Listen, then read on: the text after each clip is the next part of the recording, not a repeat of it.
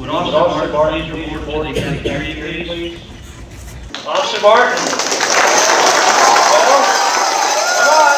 This is the very first SRO recognition in the district. This is something we're hoping to do every year, just kind of get that morale up a little bit more, maybe, just kind of, we love you working here. We really do love you working here, and I want to show you that you're recognized by the people who care for you here. Everybody, not just your school, but the administration, and us, all of us together.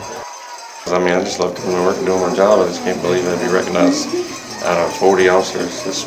It was pretty good. I'm trying to make it fun for the kids, high fives, give them dab every day, go out at recess, go to lunch, eat with them.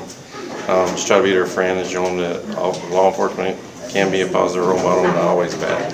He's really nice. Yeah? And he always brings a smile on my face. When I accidentally hit the cones with my backpack, he said, "Stop, you're hurting my children." Raise your hand if you love Officer Barton's cheesy jokes.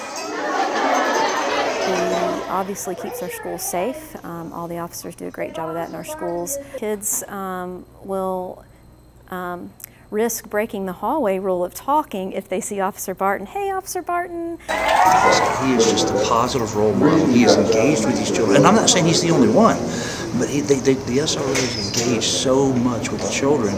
So where it's not being a police officer, it's almost like being a mentor. The kids love him, and his image is one of caring, not just a business keeping us safe, but really caring about the kids. I think this is awesome. Awesome. I love doing this job.